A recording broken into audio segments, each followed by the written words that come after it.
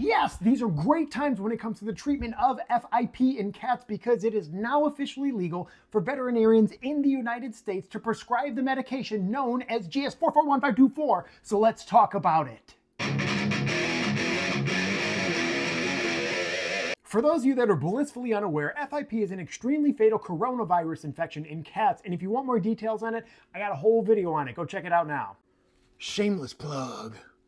And in the United States, when it comes to treating FIP, there really haven't been any good treatment options until this little medication known as GS-441524 came along. And because that's a mouthful, we're just going to call it GS from now on. Now, over the last couple of years, people have still been using this medication to treat FIP because it has been used in other countries with great success. But up until June of this year, it has been illegal for us as veterinarians to actually prescribe this medication. Don't ask why, just America. That being said, some veterinarians, definitely not me, have still been gently guiding owners to the internet to get this medication for their cats with FIP because this medication is a complete game changer. And now when I say game changer, I mean like learning how to always get a drift boost in Mario Kart, that level of game changer.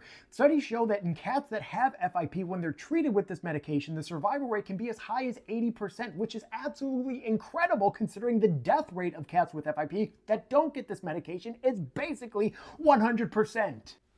Game changer.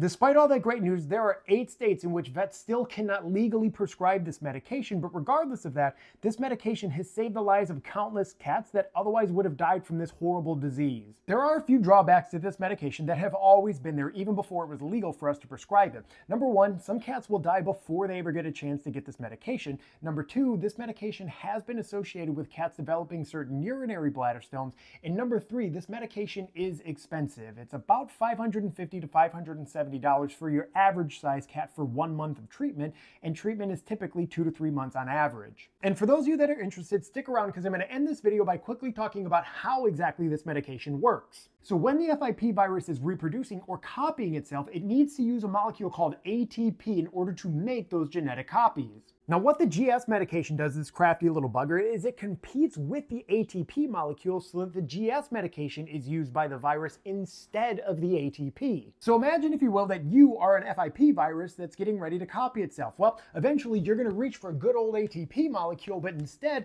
the GS medication is going to aggressively jump to the front of the line.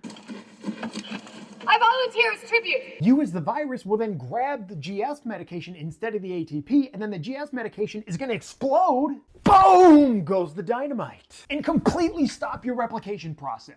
Okay, so like it doesn't actually explode, but like it's still pretty cool, right?